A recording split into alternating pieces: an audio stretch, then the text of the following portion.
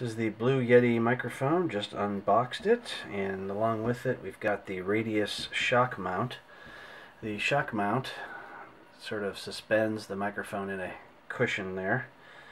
So let's go ahead and take the Yeti out of the stand that it comes with.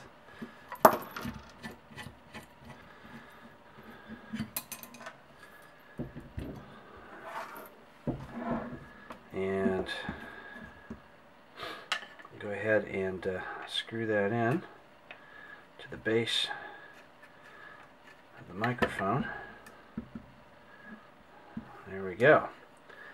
So we now have the microphone is, I don't have it tight all the way yet, but I'll get that later.